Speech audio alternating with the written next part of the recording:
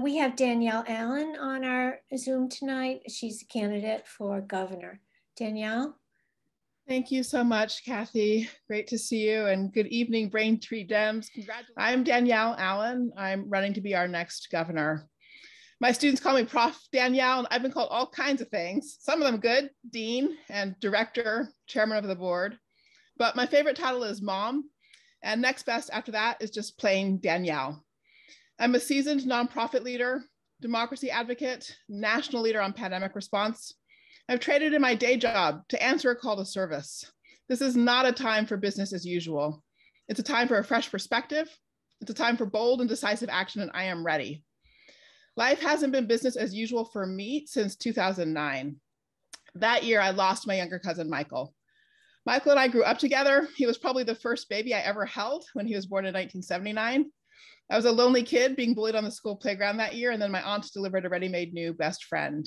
And he was a bright kid with lively mind, full of curiosity and gorgeous smile. He wanted to travel the world and learn French. Instead of that, in 1995, in Southern California, he was arrested on a first arrest for an attempted carjacking. This was a terrible thing to have done, but it was also the time in California where punishment was at its most intense. And on that first arrest, Michael got a sentence of 12 years and 8 months.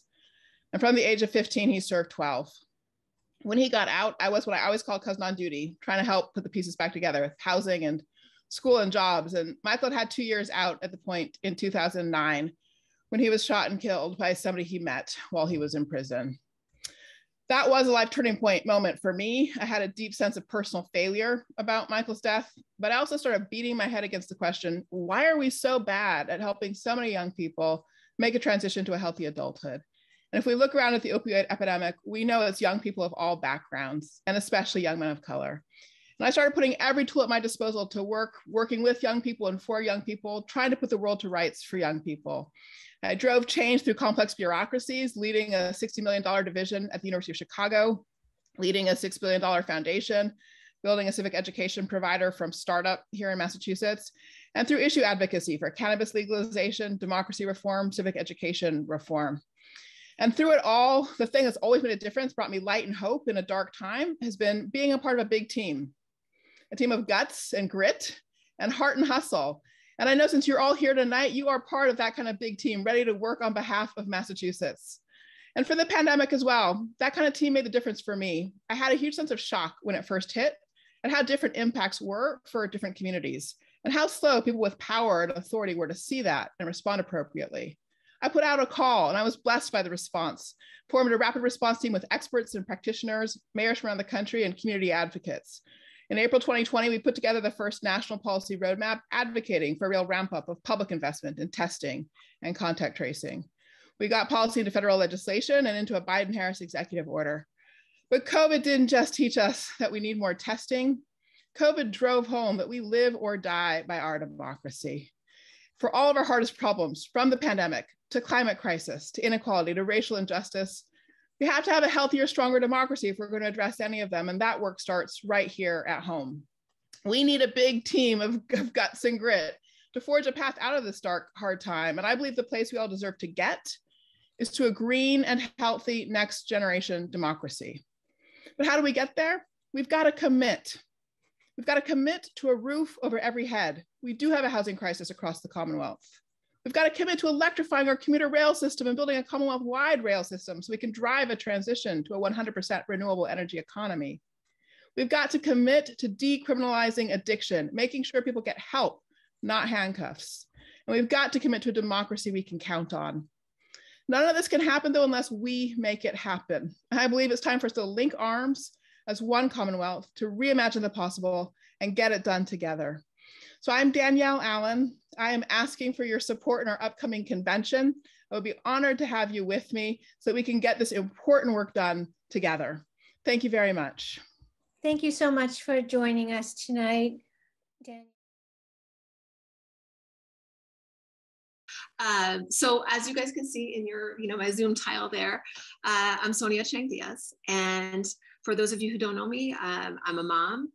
I am a former public school teacher, and I'm Massachusetts' first Latina and first Asian American state senator.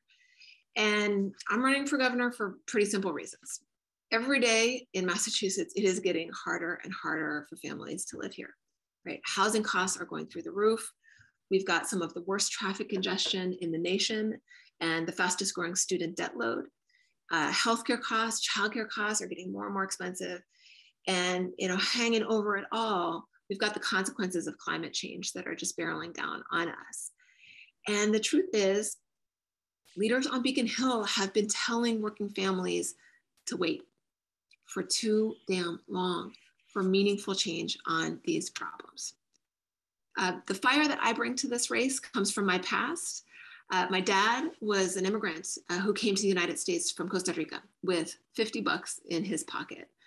But with the help of teachers and lunch ladies and librarians, he made it not only to college, but he made it to space and became NASA's first Latino astronaut. My mom is a social worker, and she's a woman of faith. And she spent her career helping women and children who struggle on the margins of society. And each of them in their own way taught me about our country's incredible promise and incredible opportunities. And also how the only way that we're going to deliver on those things is if we raise our voices and take action together and we fight for our best values. And those lessons have stayed with me my entire life. Working as a public school teacher in one of the poorest and least funded school districts in Massachusetts, Lynn. Every day in Lynn, I came face to face with the way that the gap between have and have not communities and Beacon Hill's willful inattention to that gap narrowed the life choices for my kids.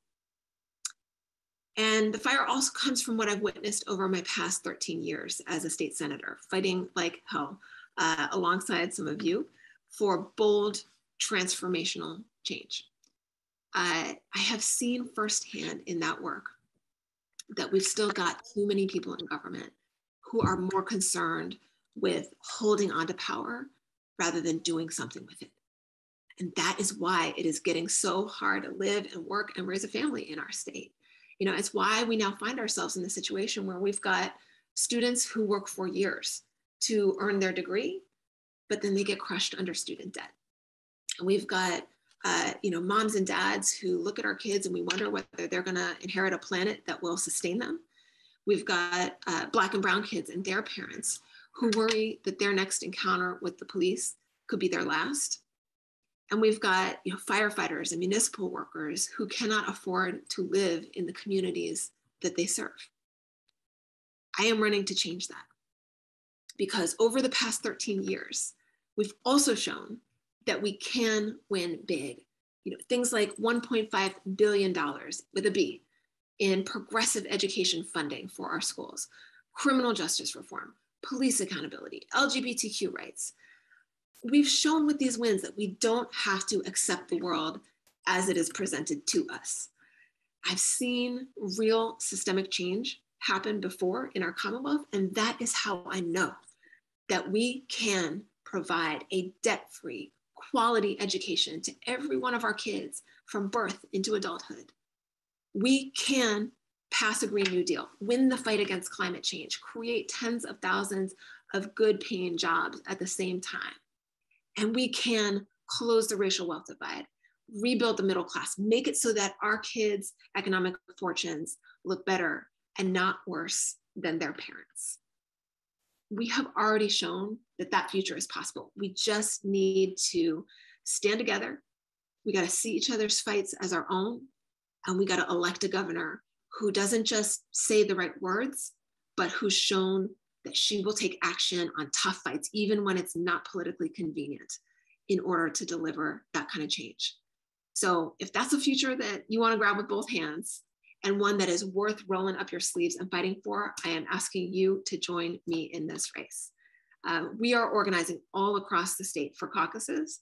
No one is entitled to this office, and I'm not taking any voters for granted. I am personally reaching out to every single ward and town committee across this state in meetings just like this one, whether before caucuses or in the caucus itself. And we are also working with volunteer leaders across the state to recruit and support folks over the coming weeks and months heading into convention. So if you want to join this, I will pop a link in the chat for you to sign up. But you can also just go to soniachangdiaz.com to do so. I will just close with this and say, I did not get into this race because I thought it would be easy. And I didn't get into it because I saw a good career opportunity. I got into it because I have stood on the front lines with families across this state for my whole life. I know the urgency of this moment that we're living in, and I know the future that we can build together. So I thank you for giving me a little slice of your mind and your heart tonight. I'm excited to build this future with you and partner with you on this growing campaign. Thank you so much for the work that you're doing to keep the fires lit of local democracy. Thank you so much for joining us tonight, Senator Chang-Diaz. Our next candidate is Attorney General Maura Healey, candidate for governor. Hi Attorney there. General here. Ah, there you are. Good. How are you? The floor is yours. Can you hear me? Yes, thank you very much for Great. joining All right. Well, us thank you, tonight. Kathy. Many thanks to the Braintree Dems for the work that you do day in and day out as volunteers, as delegates, as community leaders. Thank you so much. I am here tonight to ask for your support. I'm excited to be running for governor and hope to be able to earn your support at the caucus and in the days ahead. I've known many of you, but I'd like to take the opportunity to reintroduce myself to you and maybe tell you some things you don't know. I was raised by a single mom on an old farmhouse in Seacoast, New Hampshire. And my mom looked after the five of us kids. She put herself back to work. She was a school nurse for many, many years. And she taught us the value of strength and sacrifice and hard work and teamwork. I waitressed my way through high school and college, working at the Hampton Beach Casino Ballroom. I went to Harvard and was able to play some basketball there, and that led me to a brief career professionally overseas as a point guard. I came back, though, and pursued what was my passion, which was to go to law school, and that landed me in the Attorney General's office as head of civil rights. And then led me ultimately to run for Attorney General. But, back from my days when I led the Civil Rights Division, I led the case there where we took on the Defense of Marriage Act. We challenged some of the big banks who we engaged in terribly predatory practices that really hurt, particularly our Black and Brown communities. I decided to run for office because I wanted to make a difference. And I thought that was an office where you could make a difference. And I promised you then that my team and I would be the people's lawyer. We wouldn't shy away from tough problems. We would be willing always to stand up to powerful interests, and we would look out for people. That's why we took on Purdue Pharma and the Sacklers for devastating so many families and communities with the opioid crisis they created. We stood up to ExxonMobil for lying about climate change. We recovered hundreds of millions of dollars for homeowners and student borrowers who were victimized by predatory lenders. We expanded access to reproductive health, and we put equity at the center of all of our work. Most of all, we made that office be about you, centering it around people, protecting workers, tenants, consumers, immigrants. That's been the focus of the work. I don't want to change that formula. I want to bring the same approach to the governor's office. Massachusetts has some of the best schools and hospitals and innovative companies in the world, but too many families are being left behind and are not benefiting from that. It's a great place to live. It's the best state in the country if you can afford it. And I hope as we emerge from this pandemic, we recognize and seize the opportunity to do things differently. As governor, I want to tackle the high cost of living. I want to invest in housing and transit. I want to be the most aggressive governor when it comes to addressing the climate crisis.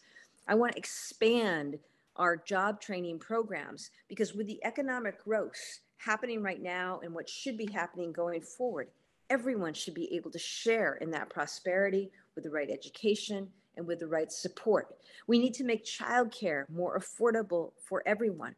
I can tell you, it really upsets me that so many women have left the workforce. Women's participation in the workforce is the lowest that it's been since 1988. And part of that are the barriers created by an unworkable childcare system here in the state. We've got a lot of work to do. We've got a lot of work to do when it comes to addressing mental health. You know, I know that most every family has experienced exacerbated mental health needs through this pandemic. And, you know, I want to be really clear, mental health care is health care. And as governor, I am going to work to finally fix our behavioral health systems so that every child, every person has access to the care they need when they need it. And so these are some of the things that I think about and the things that I want to accomplish as governor. I can't tell you how fired up I am because I've seen what happens when people come together, when you can convene, when you can lead, when you can set a vision, and what you can execute and how you can get things done. And as I say, Massachusetts is a fantastic place to live. We can be so much better. We can do so much more.